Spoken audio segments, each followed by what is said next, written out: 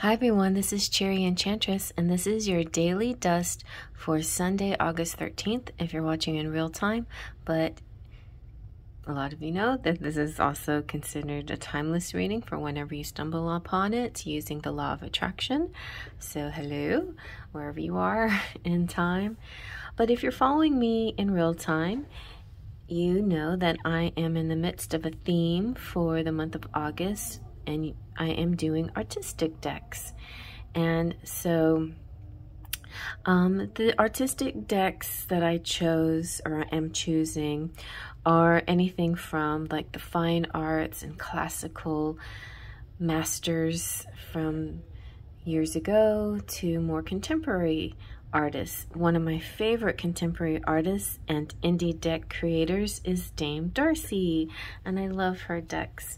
And here is the Mermaid Tarot, which is so beautiful and so sweet, and I can't wait to use it again. It's a really cute box too. It has this kind of dusty gold edge and this really cool backing. Let's give it a shuffle. I like to get a 3-card collective message for you. So I'll just pull right from the middle of the deck. And we have, ooh, High Priestess, very nice. And the Moon, very matching. High Priestess loves to use that moon energy. It could be a tarot reader or some kind of divination person. And the Hanged Man, Pisces energy as well. And the Moon, and the Hanged Man can be connected to the Moon, and sometimes the Moon is also considered Pisces, Cancer, water signs. But definitely it corresponds with Cancer a little bit more. But so I'm feeling the water energy here. So let me frame it up a little bit and see what we get. So the High Priestess is the keeper of secrets. She's like the moon goddess as well. So it's kind of the mysteries. She deals with the mysteries and the unknown.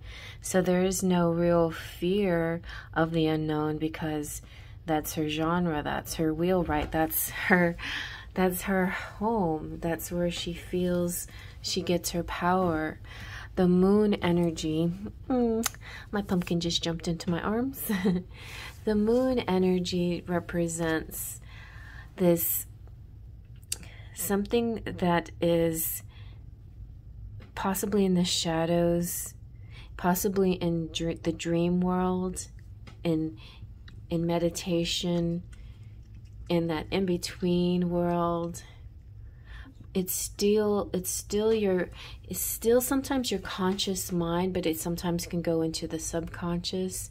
But you know that moment before waking and asleep where sometimes you get the most insight during that period of time. The Hanged Man represents taking a different point of view, looking at things a little bit differently, and being enlightened because you chose to be open-minded and see things from all perspectives.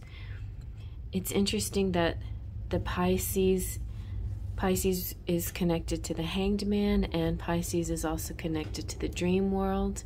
So I feel like either through dreams or some kind of meditation or spiritual intuition, you're going to come upon some kind of truth that helps you feel enlightened on a certain day, in a certain moment. It can represent lots of things, but I don't feel like it's anything difficult, no difficult energy today. It could be just a day that's a little softer and more mysterious or mystical. The harsh realities of life are not so stark today. There feels this sense of kind of a veil around things, and that things have a mystery to them, where you're looking at the world and thinking, you know, some people see this, and this, but I see infinite possibilities. I see a mystery. I see magic. I see the ability to explore with my imagination. I feel like too, there's people that are watching this especially, or could be very creative sorts, very intuitive, maybe psychic, but definitely with Pisces and High Priestess, we can, and the Moon, certainly, we have a lot of psychic intuition type energy here. But also, I feel the creativity, because there's just a creativity that really allows you to come up with some of the coolest ideas. And the hardest part maybe for you is implementing your ideas in the real world, because the real world is the mundane.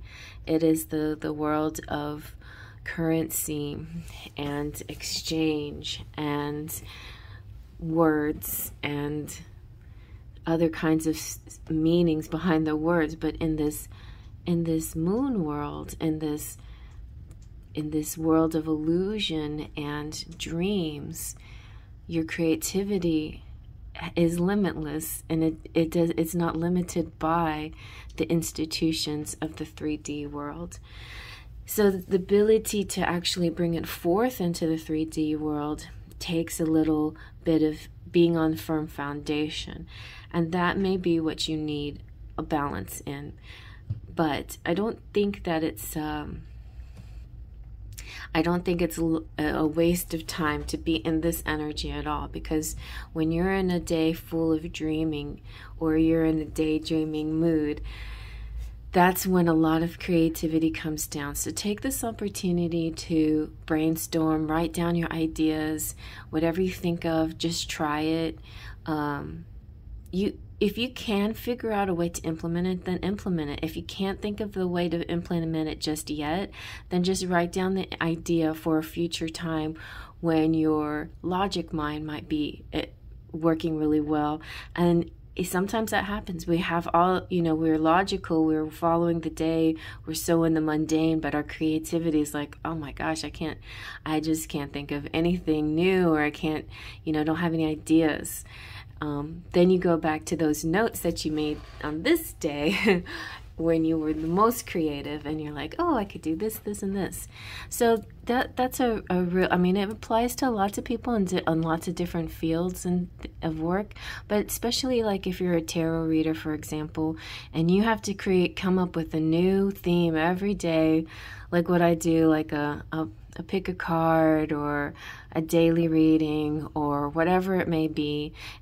Some things can be sort of straightforward. If you want to just do zodiac signs, then at least you have 12 zodiac signs to go through.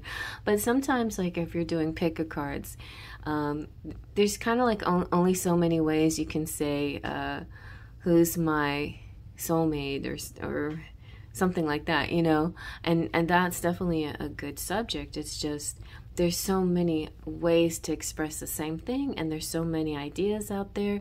So if this is a day where you're getting really creative and you're like, oh, I could do a pick a card on pick a sound, or pick a smell, or pick a butterfly, or whatever, whatever it is, and this is just a pure example, and you are welcome to use any of my ideas if you want to.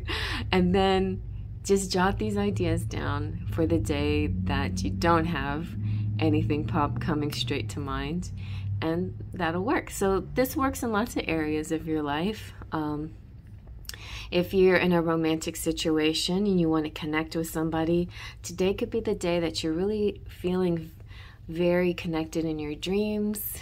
Actually, I did dream about my Pisces, and I consider myself a High Priestess, so that works for me. I did that this morning or last night, but I could dream again tomorrow. You never know. And sometimes these readings can help you understand something that's already happened. So if you're watching this and you're like, I wish I could figure out what yesterday meant, what the circumstances meant. This could be an explanation of it too. It's considered a daily reading, but when you stumble upon it, it can be clues of the future, and also kind of help decoding past things as well. It could be lots of things. So just be loose when you're listening to this and see how it applies.